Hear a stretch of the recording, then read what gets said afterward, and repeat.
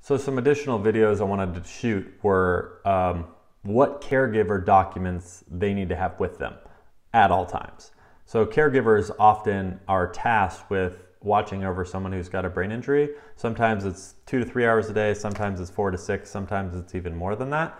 And what caregivers are responsible for is basically the safety and well-being, as well as allowing the person who has suffered a traumatic brain injury to be able to live the life they were entitled to before some type of incident or the acquired brain injury happened, or even if it's some type of cancer or other form, they should be entitled to be able to go out in the community, cook, participate vigorously in life. So the caretaker is responsible for them for a number of hours a day.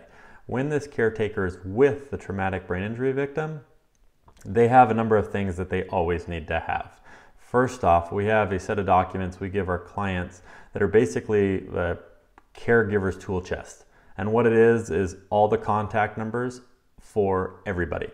All the doctors that the victim who's got the traumatic brain injury has, because they'll have an eye doctor, they'll have a physical rehabilitation doctor, they'll have a neurologist, they'll have a neuropsychologist, they'll have a number of different doctors that if you've got this type of all of a sudden, if they're having an issue with your eyes, you know the doctor to call. So you've got the neuro-ophthalmologist number right there, and you can call them and try and set up an appointment if there all of a sudden is an issue, or let's say they break their prism glasses. Who do you call? And if you have all the doctors in one list and a sheet that basically goes with you everywhere, you bring a clipboard or sometimes you bring a backpack or you something else, and in that we have a caregiver's tool chest. It's got all the numbers for all the doctors.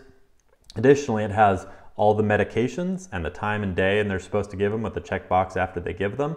It's got all the contact information of basically what we like to call the social safety net, is the people around the loved one who, if something goes wrong or they need to be picked up or something happens, you can call and have someone to speak with that they know the victim and they have an ability to come try and help.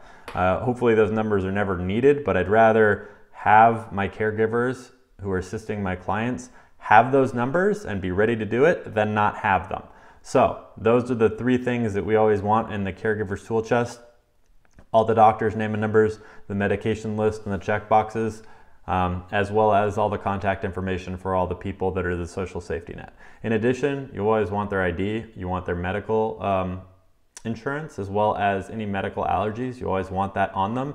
It's rare, but number of people who've suffered a traumatic brain injury are prone and significantly more prone to seizures or forgetfulness. And so you never want to be in a situation where all of a sudden they need medical treatment and you don't have the insurance information. That we all know in America, that's not a great situation. Or you don't know the allergies that they have. They all of a sudden are having a seizure and you aren't sure of the allergies or what type of medical care they may need or not need that may make the situation worse. So you always want to have those documents on hand at all time.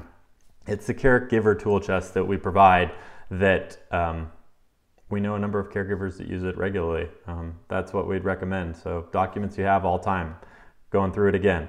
Medical doctors, all their contact info, all the medicines with check boxes after you give them to them. It should be medication, dosage, time of day it's given, Monday through Sunday, and additionally, you check box after you do it.